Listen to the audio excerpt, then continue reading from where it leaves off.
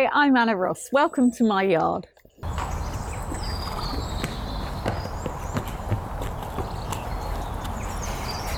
The guinea fowl might put in an appearance at some point. They're quite funny. But we have a sort of policy, like we never protect any of them, anything from anything, unless somebody's actually about to lose their life. Because otherwise what happens, they go to big shows and they can't handle anything. You know, so we say, okay, unless it's dangerous, then they will see everything.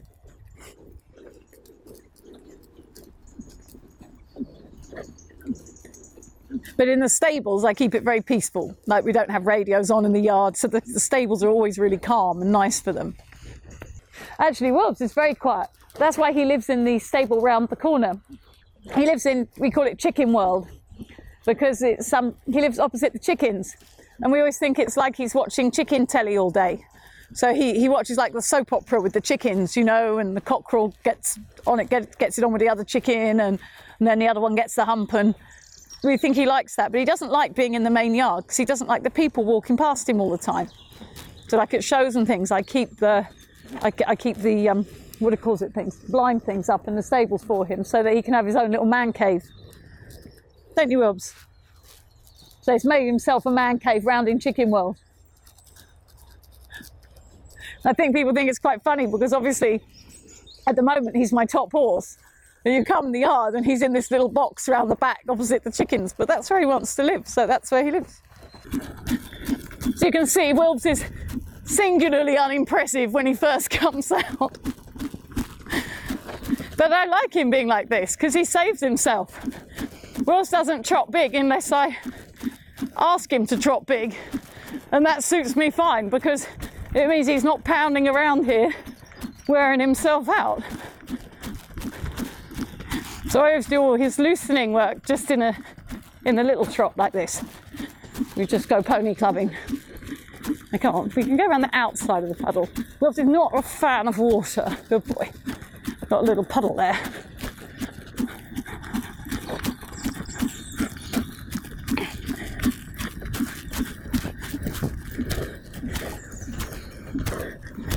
And Wilbur is a good egg really because we completely changed his life. He came from a very small yard in Holland.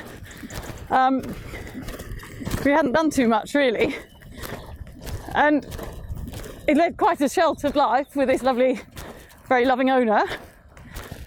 And of course, we wanted to do a bit more with him, so completely rocked his world. So the beginning of the year,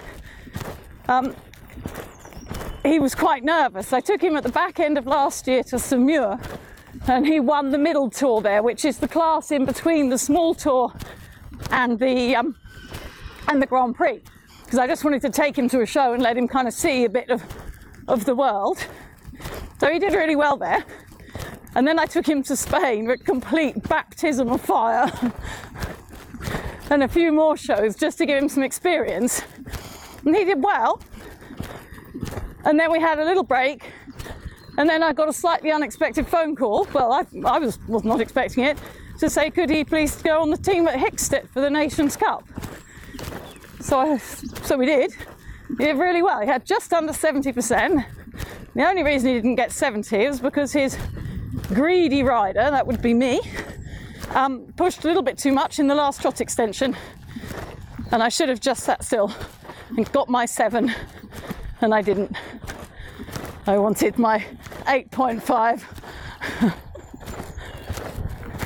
So he's kind of ready to start now. He's on his first season International Grand Prix, but now he feels a little bit more confident.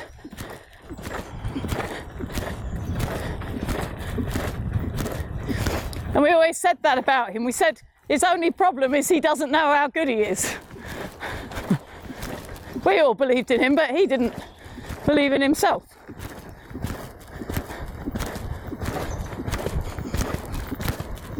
And I think he wasn't too sure about me in the beginning either. But it's harder. Most of my horses I've had from the beginning, so you know, I already have that relationship with them. I know all the history.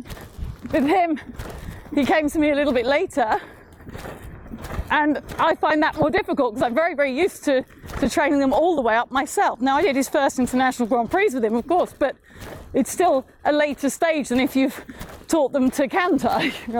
It's very, very different. You don't know the person so much. He is not such a confident horse.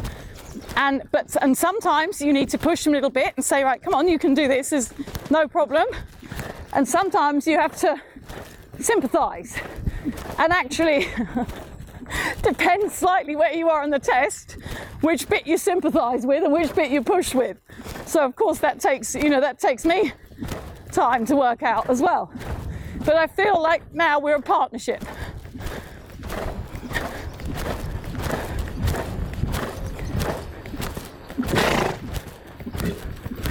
And you can see I spend quite a bit of time in the beginning just getting him loose. Sorry, it's a bit boring, but otherwise I can't ask him to do all the other stuff. You know, I just canter around, but I'm asking for little things. I'm like making like little half halts and bringing him back a bit. I let him be quite long in the frame. You know, and we just kind of ramble around there. That's a little bit more collected canter. So I'm just actually, although it looks like I'm just kind of trolleying around, I am actually doing a few things.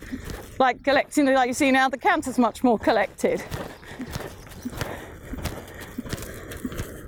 He likes to put his quarters on the right, so I have to just make sure I'm not disappearing over there as well. There's a few manual reshuffles back to the left. That's good. And obviously he's a Grand Prix horse, so he can canter quite collected, but I want him to do it in a relaxed way. I don't want to be tightening him up all the time. Good boy. Good. Good boy. And that also that he stays in that canter and I don't have to hold him there. So that's important as well, because then he can't be loose in the back. If he's not loose in the back, then he's going to have a lot of trouble pulling off the work. So that's really important. And on the left rein, he runs a bit more than he does on the right. So I'm always fiddling around with that, trying to make that work.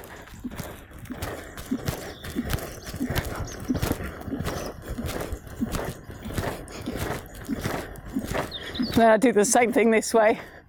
I think you have to be quite boring to be a dressage rider, really. You have to have that kind of repetitive tendencies. Like you don't mind just coming out and doing this, because most of the time this is what I do. I think people think sometimes you come out with a glass of champagne in one hand, do Grand Prix horse in the other, you know, go for a few moves and grooves, and then, you know, go drink champagne and ring all your mates, you know, before posting your video on Instagram. You know, actually what we're mostly doing is just faffing around, making horses straight and go forward. Because if you can go forward and you can come back and you can bend left and right and you can go fast and you can go slow when you want, then you can ride the whole Grand Prix anyway. That's all there is to it, really.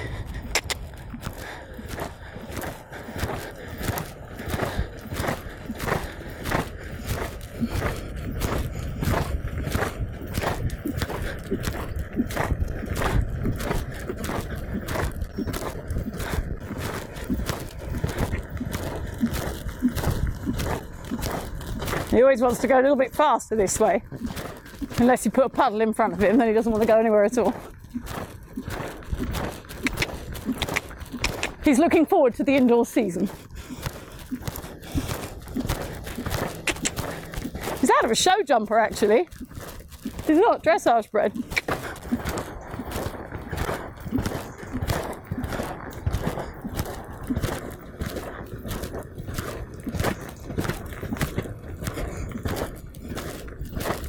And this actually is quite typical for him. In the beginning, because he's not very confident in the changes, he makes mistakes. And you'll see as he goes on, he gets better.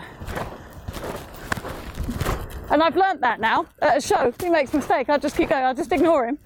Then actually he's quite reliable in the test.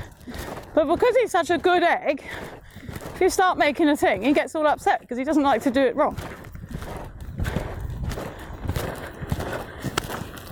So that's just a little thing with him.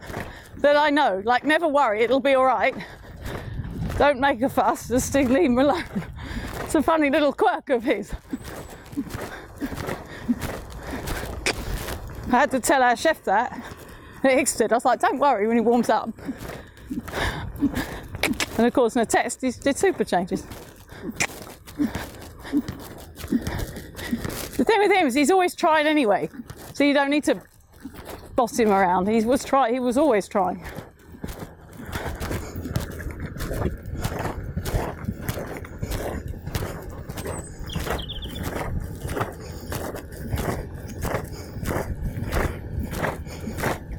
And he only misses because he gets nervous and he tightens up.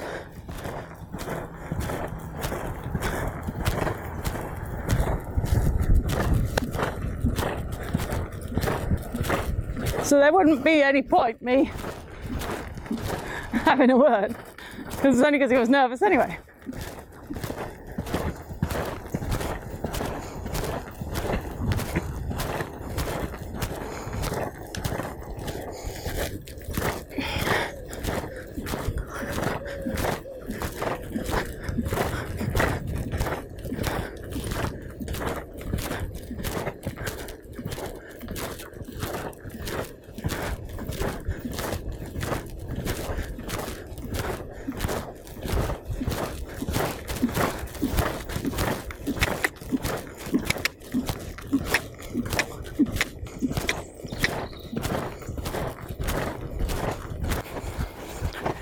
And I work him quite round always, because he is naturally, he can be a little bit stiff in his back.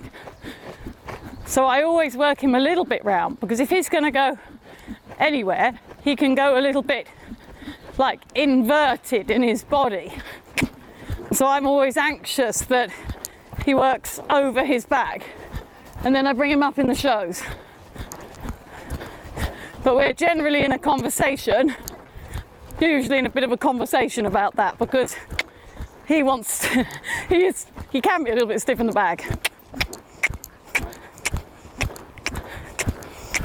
And there's no way that riding him with the neck up all the time is ever going to make him any more elastic.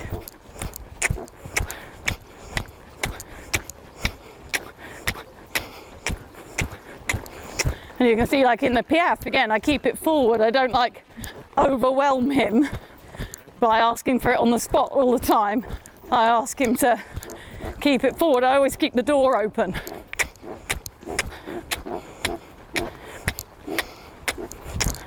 You see, he's always keen. He's a keen bean. And he's always got a lot of energy. That's a really nice thing about him. It's just actually getting him to organise it.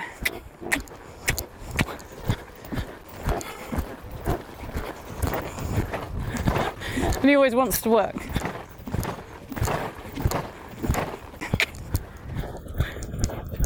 So I ride quite a few transitions in and out. And again, I accept that he'll probably make a mistake in the beginning. I don't mind that.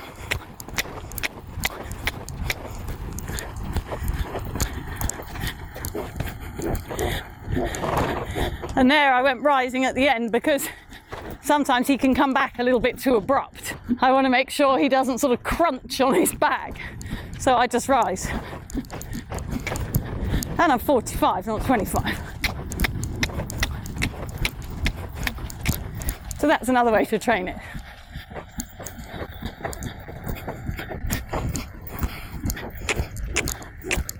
And you can see it's just really a version of lots of different transitions, you know, going all the way forward, coming all the way back.